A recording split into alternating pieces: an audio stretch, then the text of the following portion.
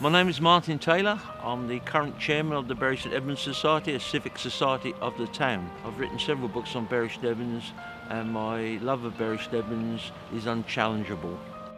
Well, Edmund was an Anglo-Saxon king from Saxony.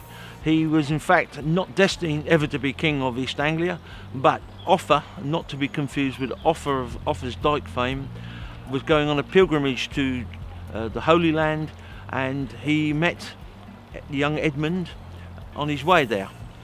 Unfortunately for Offa, he died on the way back, and he'd already pronounced Edmund as his successor, and Edmund was to follow this up, so that in 855 he was crowned at Bures, which is on the Essex-Suffolk border.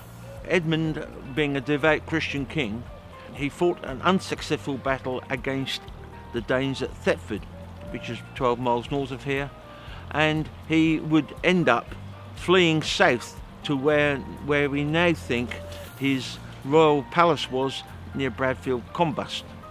The theory of Hoxton had been traipsed out so many times, doesn't bear credence now to what we know about it all.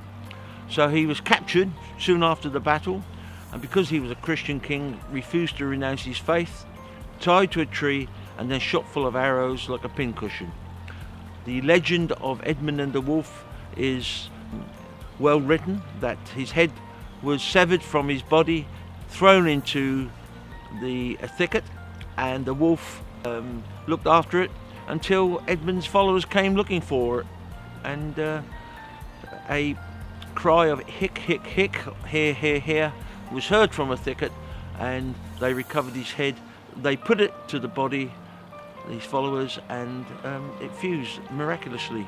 Well, Bury St Edmunds, until this event happened, was a Saxon township called Beodricksworth, and until obviously Edmund was brought here, it was still Beodricksworth.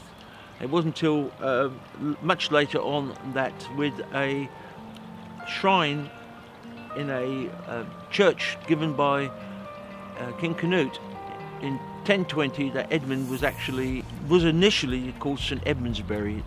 The Bury bit is also a corruption of the Anglo-Saxon word bur, so it would be a fortified town. So it was the town of St Edmunds.